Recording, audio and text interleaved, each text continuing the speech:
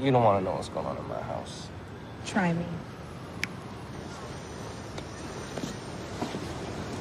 My mom, she's a controlling psychopath that doesn't love or believe in me, but she's responsible. My dad is irresponsible, but he loves and believes in me. Your mom loves you. How do you know that?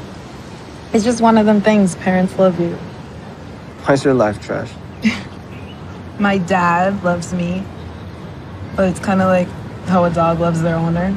It's unconditional, but it's unconscious. And my mom, she just wants me to be more like my older sister. What's so funny? It's just funny.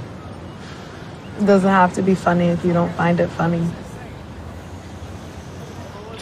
That was like a thank you kiss. It's a thank you kiss. Like, thanks for listening, friend. I want you to kiss me because you like me.